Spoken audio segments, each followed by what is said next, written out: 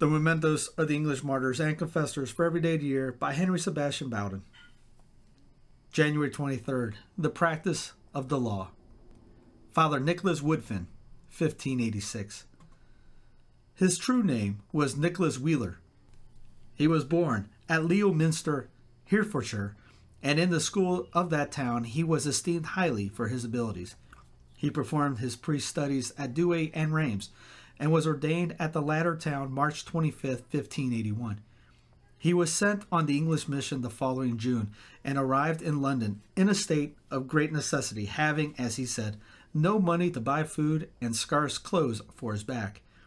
A fellow priest, Father Davis, whose address he found, supplied his immediate needs and introduced him to Catholics, and by the help of Mr. Francis Brown, Lord Montague's brother, a lodging was found for him at a haberdasher's in Fleet Street.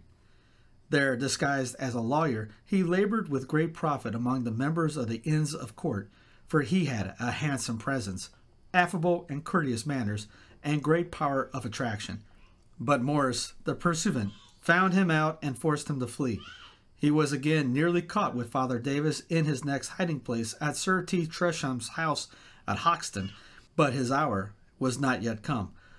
The third time, however, he fell into the pursuivant's hands, and was tried, sentenced, and suffered with great constancy at Tyburn, January 21st, 1586.